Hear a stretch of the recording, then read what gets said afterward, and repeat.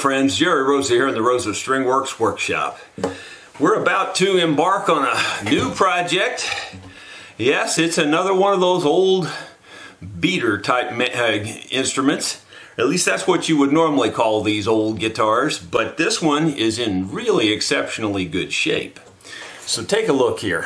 Yes, it's an old Silvertone guitar, but look how nice it is. It's very, very good shape.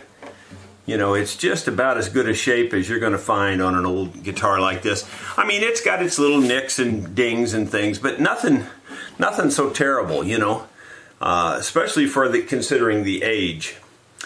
Now, I don't know if this is, you know, my guess is it's plywood. As a matter of fact, I'm almost positive it's plywood, but we're going to inspect that to see.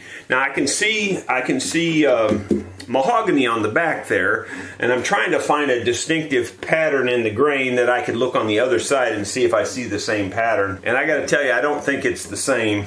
It's mahogany on this side too, but I'm thinking it's mahogany plywood just based on what I'm seeing. I don't know, I could be wrong on that. I kind of see something that looks similar, but it's so dusty in there it's hard to tell. Well, here's the peg head, by the way. It's a Silvertone. And there's the look at the tuning keys on it as well. For those of you who like such a thing, here's the serial number. I'll read it off to you. L5808105. Double checking it here. There's a space between the 0 and the 8, by the way. So L580, then a space, and then 8105 is what I would call it. We're going to look inside it in just a second, but while I'm thinking of it, I think the biggest problem with this guitar is the neck. This, you know, straight edge from the top of the saddle to where the bottom of the straight edge, and the straight edge is laid flat on the neck. I would say that's a full 1/8 inch or more. It might even be more. Let me just try to get a good idea.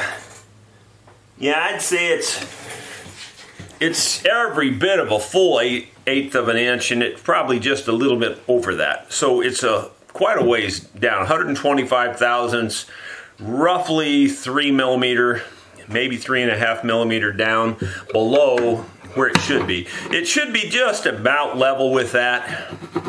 Level would be fine, but you know, below it, anytime you start below it, like right there, you're a little below it already, and then when you drop down below it yet further, it's quite a bit. All right, so that means the strings are going to be really high here. If you put strings on this, just the angle is going to lift them up quite a bit right here. You know, you got to remember too that it'll be under tension. The neck will be pulling up on it and everything. So I think it's going to be quite high. The neck doesn't appear to be loose, although it might be.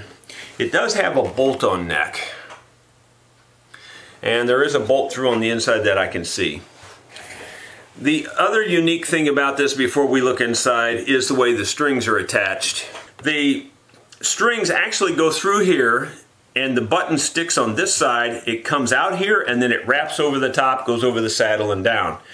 And to some degree that's a good thing, because it's pulling from this side, pulling that way, and then pulling over.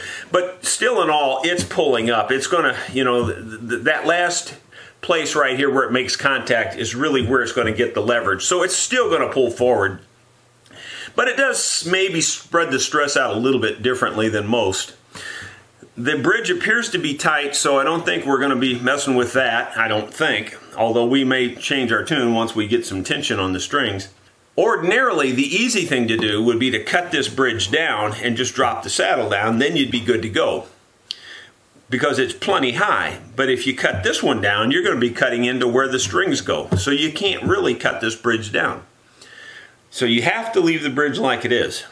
That's the real negative of having the strings go through the bridge this way and come back around. So be that as it may, this guitar is in for a neck reset and a setup, and that's probably where we're headed. I don't think we're going to be able to do this without a neck reset. Let's look on the inside now and see if we can decide if this is real wood or not. Now you can see the fine grain going down through here like it's spruce. And this would be, I'd almost call this like a bird's eye spruce if there is such a thing. You can see little bird's eye things in there. It's almost like bird's eye maple, but it looks like spruce. It doesn't look like maple. It could be birch or something else too, by the way, which I'm not all that familiar with some of those other woods. But I mean, it looks like it's a softwood, so it's, you know, I would say it's spruce, but it looks like it has bird's eye in it. Now let's see if we can see that same thing on the inside. It should be there. I've got Collins light that he gave me, and we'll stick that in here. And then we'll put our mirror inside, and we'll see what we can see. See if we see that same bird's eye pattern. Well, you know, believe it or not, I think it's there. Yeah, it is. Yeah, it definitely is. Yeah, this pattern right here is there. I can see that in the wood. So that's a real top, a real wood top. By the way, I can see the serial number is printed up here on the top also. It's the same serial number as what I read off to you. And it does have the same space in the lettering, the numbering. Yeah, it's definitely, I would say it's definitely a real wood top. That's a solid piece of wood, and I'm really kind of surprised at that based on all that figure and everything in there. Let's see if we can see over here just to kind of double confirm it here. Yeah, I'm pretty much seeing that's a real top. I can see this same little line going through here. There's a little curl going through here, and I can see that too. So yeah, I'm pretty positive we're talking real wood there. Now on the back, I don't know. Back and sides, it's hard to say. Let me see if I can see any grain that would make sense to see on the outside. Almost look like there's a seam in this right here. I don't see it out here. Don't know for sure. I'm just looking at it. I'm sure you could probably find this on the internet and know what it is, but I'm just looking at it, and as far as I can tell, I'd say the back and sides are plywood and the top is real wood. That's my guess. But it is a guess, so just know that. Well, we got our work cut out for us. Because it's a bolt-on neck, I think I'm just going to take the bolt out and see what happens, and see if we see any looseness, or see if, it looks like we could get lucky and maybe the neck will come out, because if it will, then it won't be such a big job. For getting the bolt out of the inside, I've got just a 3/8 inch socket here, and then I got me one of these little, finger ratchets, if you will, and that'll reach in there and be able to turn it out real easily. I bought a set of these finger ratchets especially for turning this. It gives you a little bit more leverage. It's a little bigger than that. Plus I can hook this on that flexible shaft on the outside of the guitar and use this to spin it. So that's the main reason I got it.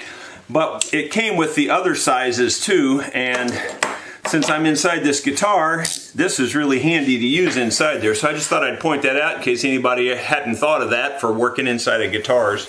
It's really kind of nice. I've got both nuts off. This is the nut that was on the outside, and this is the nut on the inside. So both nuts are out. I don't see anything coming loose, unfortunately. That makes me wonder how that's in there. I can tell you that the rod is going on an angle like this. It's going downhill like this. I can tell it's up higher here and goes down, and I can even see the angle in the rod now that the nuts are off of it. So that's kind of weird. It may just be one continuous rod driven through there, but I don't know that for sure. I'm trying to get the washer off on the inside. There, I got it.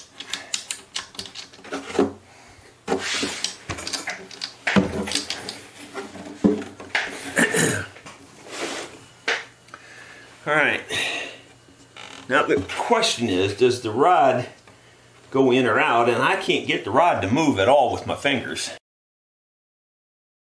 There's a washer on this side too, and the chances, it's a very good possibility that the washer, as tight as it is in there, it could have the rod jammed too. So I'm trying to get the washer out, and then we'll know if the rod is free. There it goes.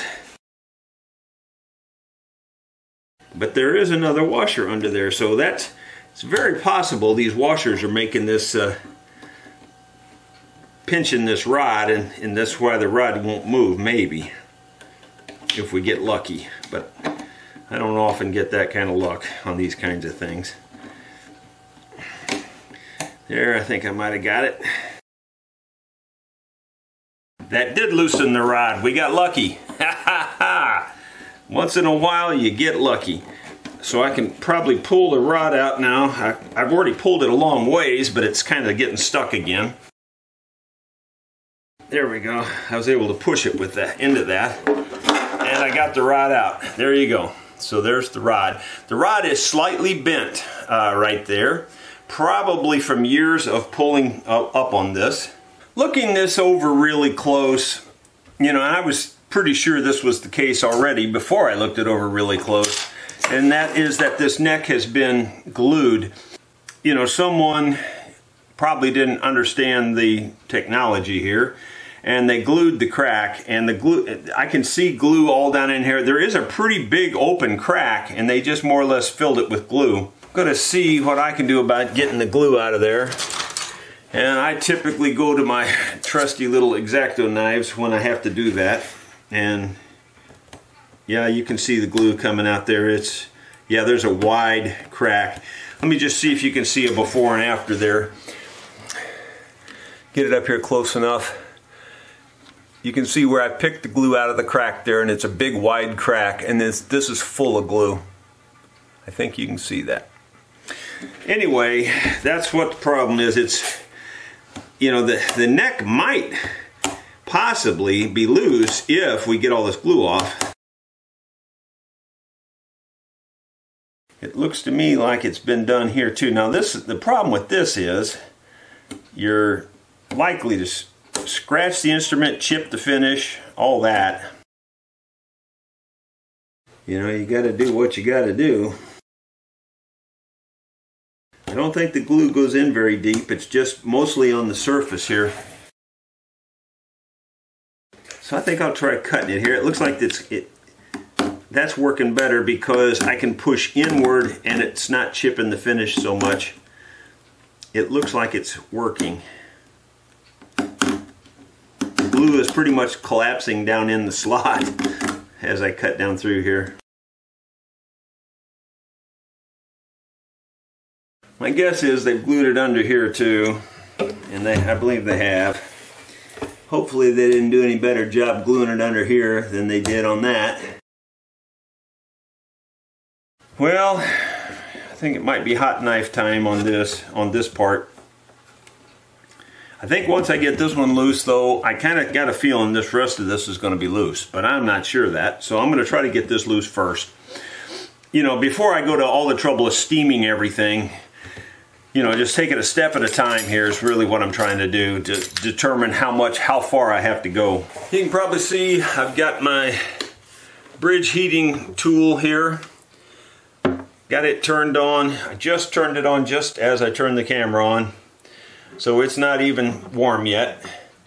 You know, I can still hold it here with my fingers. But I can also feel it starting to warm up just a little bit already. It warms up pretty fast. The temperature, it's only been just a couple of minutes. The temperature's already up to 333 degrees and it's climbing fast. It's just hit the 341, 42, 44, so it's climbing very fast. You know, I put this little block here to keep this from tipping over. The handle lays on that. I'm just moving it around on here to spread the heat around a little bit. It's getting pretty darn warm. I have a feeling it's almost to the 380 that I have it set at, and I'm pretty there. It just hit the 380, so there you go. So I probably can start sliding this under there. It went pretty easy. You can tell it's melted, no question. That side goes in pretty good. I'm going to go ahead and take this off now and see what I can do about getting under there. I think we got it. Alright, so now does the whole neck come loose now? Maybe a little bit. I feel like this whole area up here is completely loose. I went down through the seams with this. Can't really get much progress with this in the seams. I don't feel like it's very loose down in this area. I really think I'm gonna have to try to do some steaming. Didn't really want to have to go to that extreme, but here I believe we're gonna have to. So let's take this fret out and see what we find when we drill down through there. So we'll get a drill and drill a couple holes and see if we hit a pocket there. I'm hoping we do. At first I wasn't sure I hit a pocket, but then I think I did, especially on this side. Then this side later seemed like it was okay too, but I'm not 100% sure on this side. But anyway, we're going to have to try the steam deal and see if we can't get down through there. Sorry about all the noise. You've got the steam going on down here, and I had to turn the air on in here because it's getting very hot with that little Coleman stove heating up the pot. You can see the line is running up here, got the needle down in the neck, and you can see the steam kind of pumping up in here every once in a while.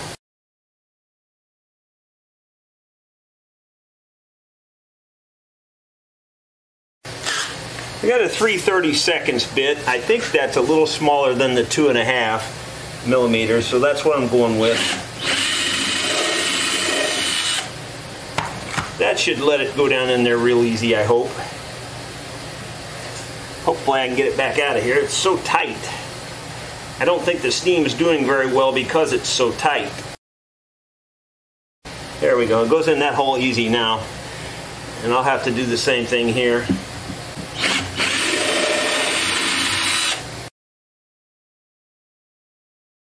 It's been going on for another 5 or so minutes.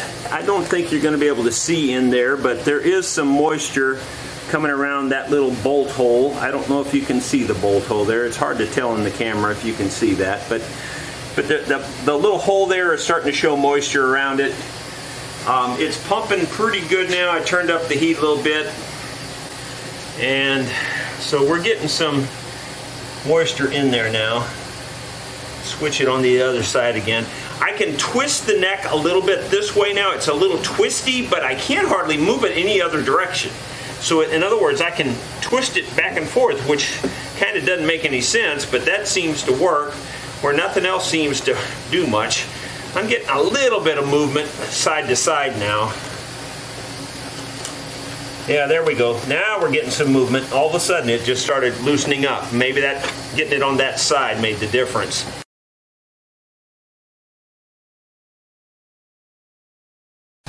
Had a little development. I can move the neck more now, and water is finally coming out the seam on the down there at the bottom of the neck on the front. Not anything on the inside any more than we had. So it's starting to loosen up now. I can definitely tell it's loosening up. You can probably see some movement there now. You know, every time you wiggle it, you get a little bit more moisture in those spots. You got to be careful though. You can go too far and break something. So I'm just trying to, you know, just wiggle it enough to. I'm not trying to really force it. Just wiggling it just enough to keep that moisture moving. I may be there on the heat. I think I'm going to kill the moisture now and see what else I can do. Again, the air's still on. Sorry about that, but it's hot in here now. I think the neck's loose. I started tightening it up with this, and I think just tightening it up is already pulling it out.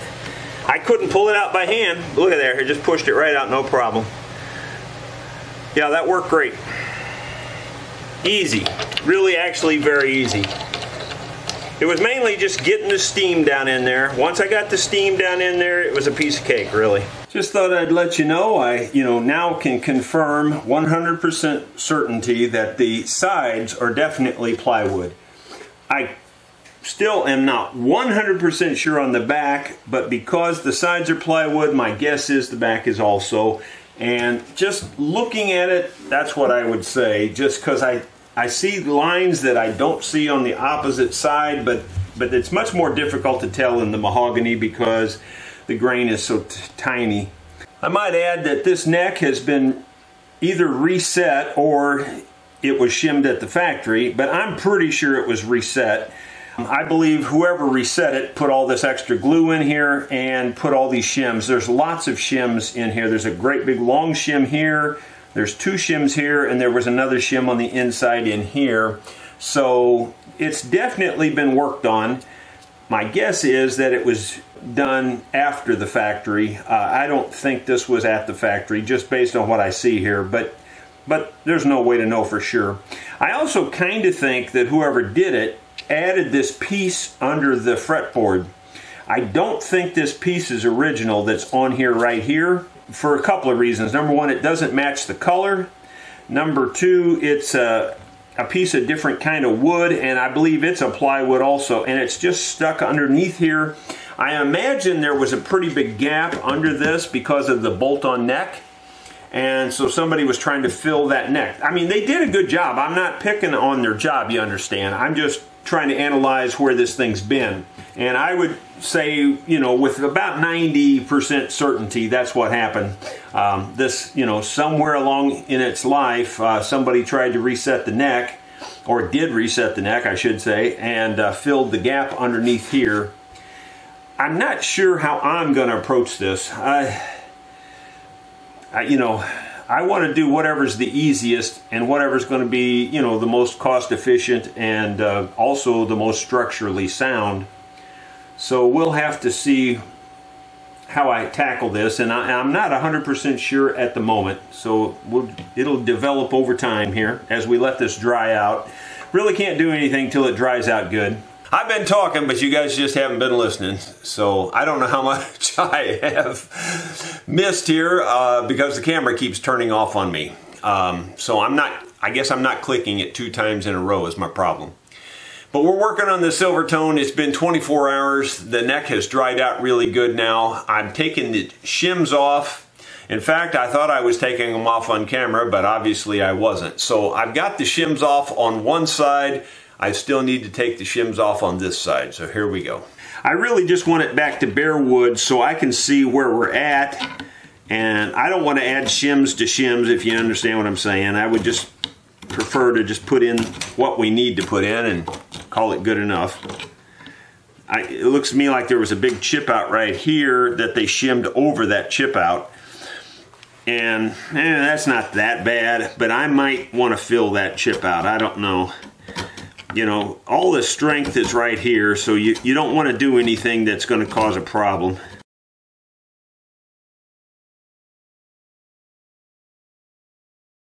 There's a lot of almost like gook down in the bottom there. Maybe the glue melted and sat down in here or something. Let's see how this fits in there now. If it goes, yep, it goes all the way down. And you can see there's a ton of play in this. I mean, I don't think I've ever seen one as loose. Look at that. Oh my gosh, that is the loosest neck I've ever seen. Oh my gosh, it's bad. It's really loose. It's hard to explain how loose that is. Yeah, it's about as loose as they come. Wow, no wonder they shimmed it. And you know, as far as I can tell, we're at the original wood there. I don't think there's anything missing that I can tell, unless whoever did the shimming, you know, actually did cut some off of this. But I don't think so. I think it looks original to me. I think this was the way it was from the factory. Holy mackerel. Golly. Well, I don't even know where to start with that, because that's really a mess. Well, that puts it way over. If we just let it sit there. Let me try to, I've got it butted up tight now. We're still over. So, what do we want to do? We were way below before, now we're way over. Obviously we're going to need shims, there's no question about that. I'm going to try cutting some thin shims and just leaving them loose, sticking them down in here and putting everything in place just to see where we're at, because this is so far off I have no clue what we need to do. Well, I've got a piece of maple cut here that I could use as a shim, and just going to make it long enough to fit in there. This probably won't let it go down in there very far, but we'll see. I wanted to see how it fits up and how it lines up. You know, I needed something to give me an idea. Are we in the center? You know, are we going down the center here? That's just to the right of that big E string from my perspective. And it's a little bit more to the left of the small E string. So the neck is tilted that way a little bit. It needs to come this way just a little bit. But then again, that could have just been the way I put it in there. I'm trying to understand why it's not pulling up tight here. The way I put those wedges in there, it should pull it tight against the face here, but it's not. So what's the problem? Why is it not pulling it tight against the face? And of course, as you may remember, this was a pretty good gap here that they had filled it with glue.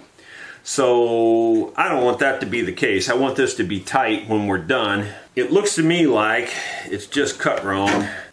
It looks to me like that it's just cut tighter here than it is here. So I think we're going to get rid of some of the wood off of this right up in here on both sides. Now, some of that may just be glue and buildup. So we're going to start small. You know, you can always go more. But we're just going to take little bites here. Yeah, there's quite a bit of buildup there. I see it now. So that may be the problem. In fact, there's a shim there, I think, which is definitely in the wrong place in my opinion. Okay, I really haven't taken off any of the original wood, believe it or not. I've just cleaned up the glue and cleaned up what kind of looked like a shim. Now I'm just going to scrape the inside. I'm going to scrape it from the inside out to let the inside of this bevel be a little deeper, if you will. That'll help bring this edge out tight to the guitar body. I'm not really taking off much wood here either. Just a scraping. And we'll try cleaning up this side and then scrape it a little bit. If anything, from this outside edge, it should, and I'm exaggerating, but it should taper in like this. It shouldn't, you know, flat would be okay, but, you know, a slight taper in would be better. Just a slight taper. But what this is, it's actually, if anything, it's tapering out like that. It's tapering the wrong way, and there's kind of like a high spot in the middle, which is not good at all, under any circumstances. So I'm going to try to fix that. I don't know if I can, but I don't think I'm going to make it any worse, because it's pretty bad. Alright, let's just see what that looks like. May not have changed very much, but it might have been enough to make a difference. It's tighter, there's no question. It's definitely tighter on the sides. Definitely tighter on the sides. But I still see the same problem. There's still a gap here on the end, and I can still see it's tighter up at the top. Up here at near the fretboard, it's tighter. So we're going to work on that a little bit more.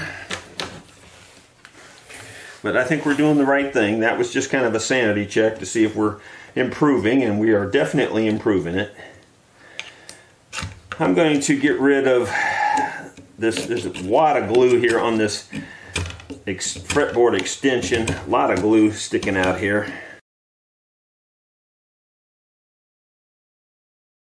And again, I'm going to cut away in here to give this a chance to close up, because it really can't close up with that hump in there. There's it's just not cut the way it should work to make it all close up tight.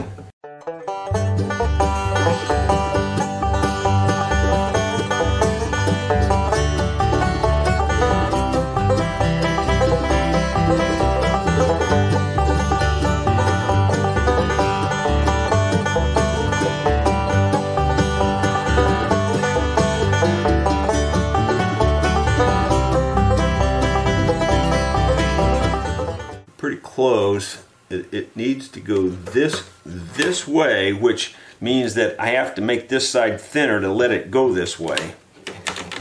So the treble side needs to be just a hair thinner, not much. I'm just saying like 5/1000ths of an inch, if that. So we're going to go ahead and thin them down a little bit and see what happens. Well, I smoothed out those shims and cut them down a little bit thinner. There's no play in this at all now, as you can see. It's just absolutely tight. There's no play up and down. It's fitting as snug as a bug in a rug. There's almost no gap at all back here now, and I really virtually say there's no gap there now. We're looking good. We're just to the right of that groove.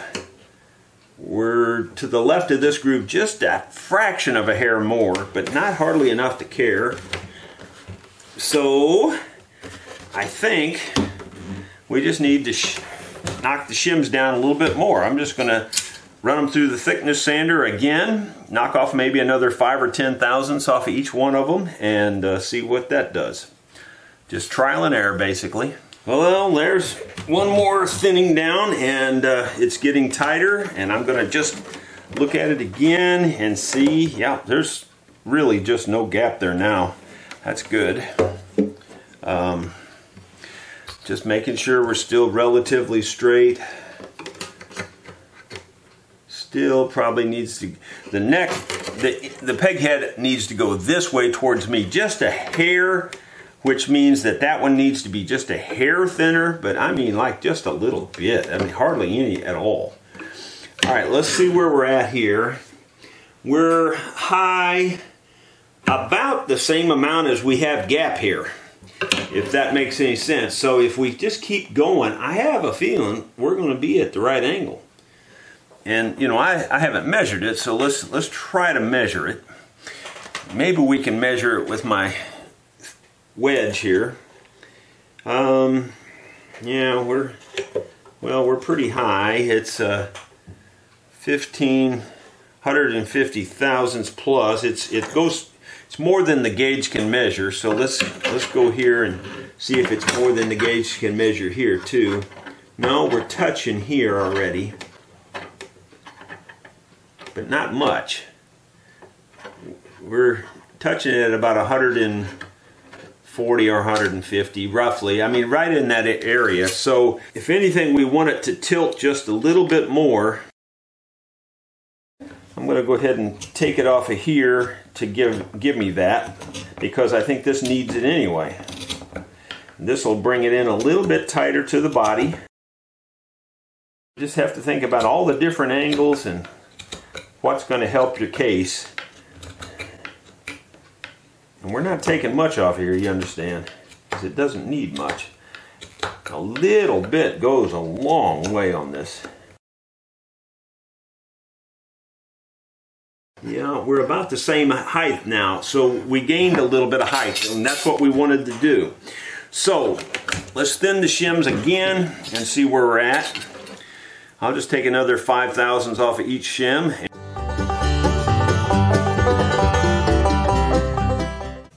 I took another 5 or 6 thousandths off of it, and now let's see here. We're starting to hit at 140 thousandths. We're hitting kinda in that neighborhood. Let's see what we got back here. Hopefully we're in about the same neighborhood. We're hitting a little sooner back here. We're hitting at about 100 thousandths, 110 thousandths. So again, we need more off of here. And again, the center of this is touching, but the edges aren't. So we're going to take it off the center right here, and I think that'll let it come back enough to make the difference.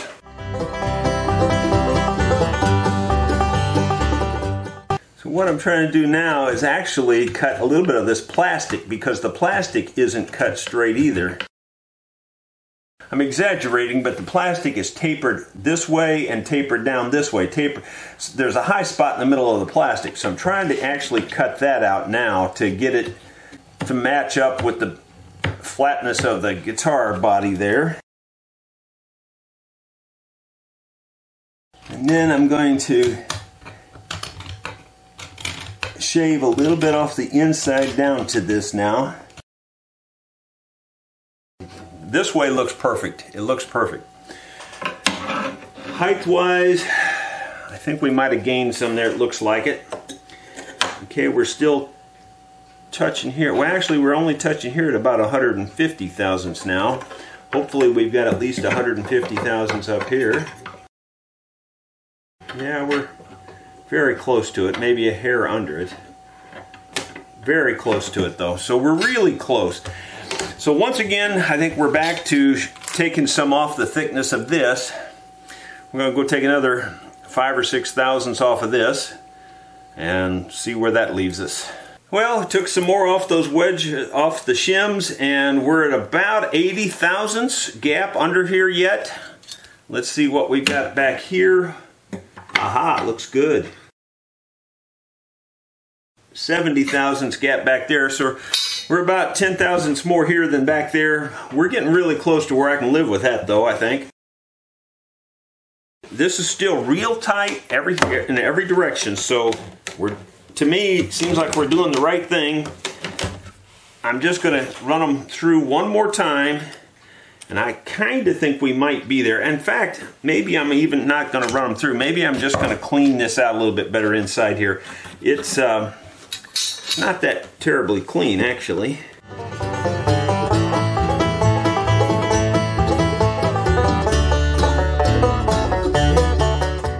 We're about the same, roughly. Really close. Alright, so I'm going to take the shims through one more time, and I'm hoping that's going to do it. I don't know if it will or not, but I'm hoping.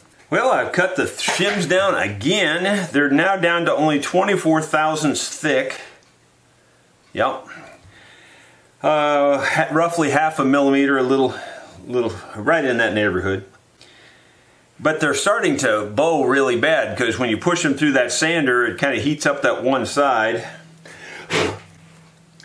Let's put them back in here one more time and see where we're at. I'm hoping this is it, because I don't want to really run them through that sander anymore. That sander can only cut down so far.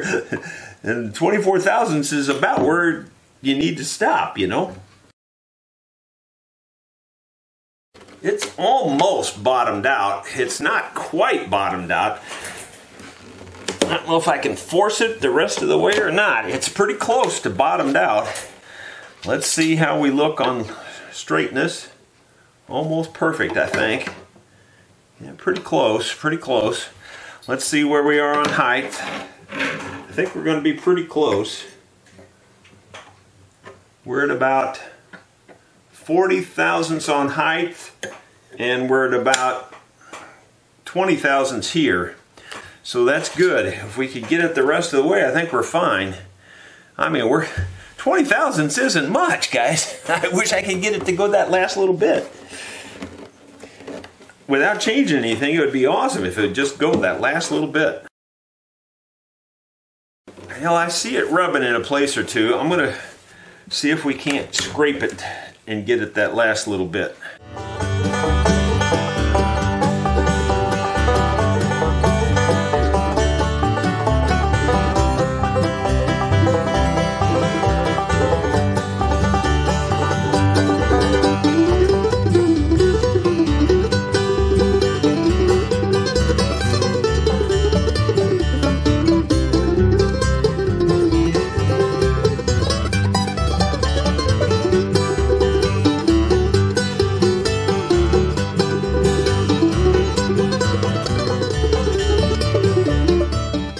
Yep, I would say that's it. Oh, perfect. It's about 20 thousandths, if anything, over that saddle, which is be just fine.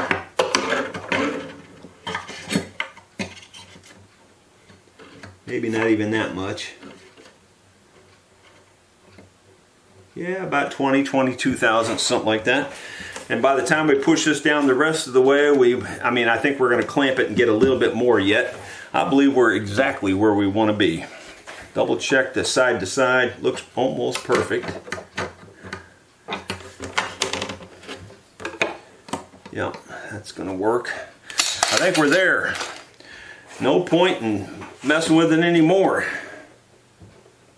Looking down it, looks just right on the money.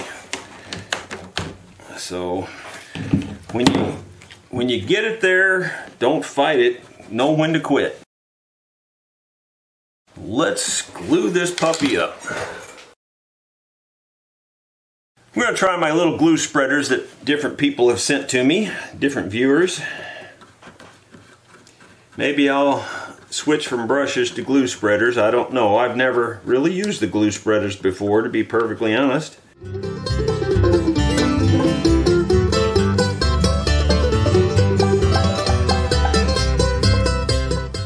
Got them both in place. Now we need to put a little more glue on them, or actually I think I'll just put it on the neck to avoid moving those around too much. Well, we got the glue spread everywhere. We had an interruption there. My grandson got a skinned up hand, so we had to stop in the middle of everything. I didn't clean that off good enough, now that I think about it. Doggone it. Should have cleaned that off before I put the glue on, but I didn't. You know, hindsight's 20/20. Get in a hurry, that's what happened. It's kind of like Elmer's glue is what it looks like. I'm just trying to get rid of it, get it back to bare wood, and get it smooth mainly.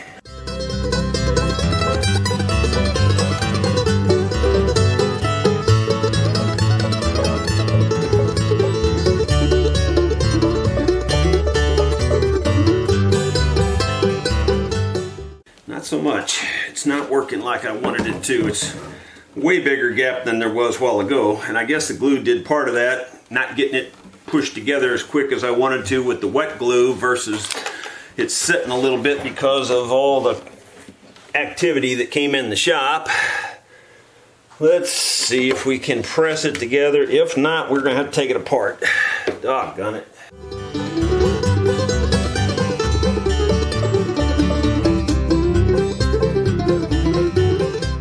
Take this off now and try to measure it and see where we're at. It would be hard to get it back off of there, but it would work. We're just about right at the right height there. It's kind of rubbing on it. And let's see what we are on the angle. A little bit off, just a little bit. I think we're okay. That's better.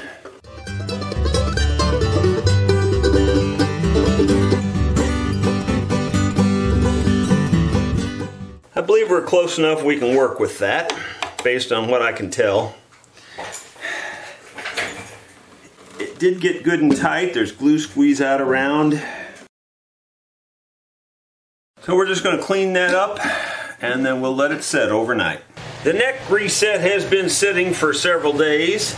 I'm going to put this fret back in that we took out, and then I'm going to do a fret leveling. I'm not going to show that because I've shown it so many times, but I'm just going to do a fret job. If I run across anything interesting, I'll show that to you. Well, I said if I found anything interesting, I'd tell you about it. It's interesting to me. You may not feel the same way. These single edge razor blades are just typical of the kind you can buy these days in your big box stores. I bought these, I believe, at Menards. I'm not picking on Menards brand over any other brand because I've noticed this on the other brands as well. All of these new modern razor blades have gotten so thin that they still work for what I'm doing here on cleaning the fretboard, but they are not as good as they used to be. I've always thought that. Well, when we were down in Mountain View, Arkansas, Bo, fellow from, I believe, Louisiana, Bo Horn, was there, a viewer that watches the videos, and he picked up this old box of vintage razor blades. And it's an old box, you can tell, you know. You can look at the label on it. And he picked them up at a garage sale or something. And let me tell you, they work much better. You can just tell they're a lot stiffer. They just work a lot better. So thank you very much, Bo. I appreciate it very much.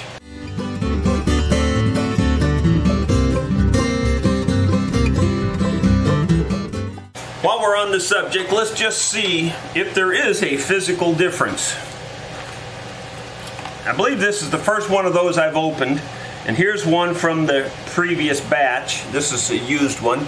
Let's just get the calipers out and see if we can see a difference. I don't know if we will or not, but I sure do feel like there's a difference.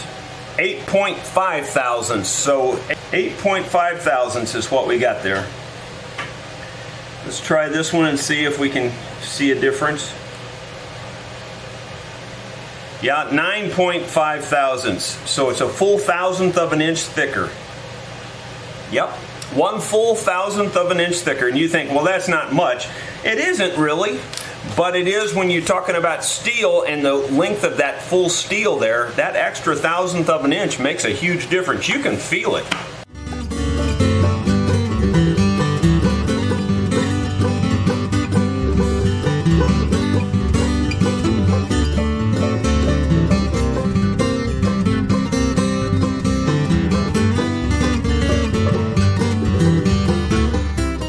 Fretboard looks good, it feels good.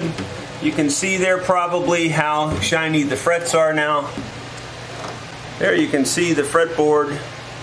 The frets are really clean looking now. You can still see a little bit of fingernail grooves in there. They were pretty darn deep. Sorry about the air conditioner running in the background, guys. Every time I turn the camera on, it seems to kick on. I am going to oil the fretboard now and put the nut back on here and string it up and see what we've got. Friends, I got the guitar under tension. It's tuned up. Now, before I got it up to pitch, I checked the action and it was just like perfect. I have a feeling it's probably pulled a little bit more, but maybe not too bad. I'm trying to see where we're at now. Let's say we're about 95. That's not too bad. It's just barely under 100. So that's not bad for a guitar like this. I'll take that. And here we're right at 80. So about 95 to 80, I'll call that plenty good. I think there's no reason to spend a lot more time and money on it. I think it's just about as good as you can do on an instrument like this one. And let me see here. You know, and the reason it also is because of this crazy saddle. I would have to take all this apart, and it just takes like an hour to do it by the time you do everything. And so if it's for 5 thousandths of an inch, it's not worth that hour's expense, you know. So that's what I'm really trying to say here. Sometimes I don't explain myself very well. The action here is very tight. It's very tight 18 thousandths. There's no reason to mess with that either. So it's you know, it's just about perfect, just the way it is. So that neck reset was successful without having to tweak anything. I just love it. Well, it's awesome when a plan comes together, and this plan came together for this wonderful old Silvertone guitar. Some people have told me to slow down on this, and I know that, but I'm always in a hurry. I'm sorry. So here's a little slower look at it. I can't help it. I'm just in a hurry, guys, all the time. You should see me when I'm not on camera. This is slow. But that's a really nice old Silvertone. I mean, I don't think you're going to find one a whole lot better than this thing in condition wise. Just about as good as it gets. And it does have real wood in the top. You know, now the sides are definitely plywood. I'm assuming the back is plywood. So, you know, there you go. But it's a pretty decent little guitar, pretty decent sounding guitar. So here's what we got.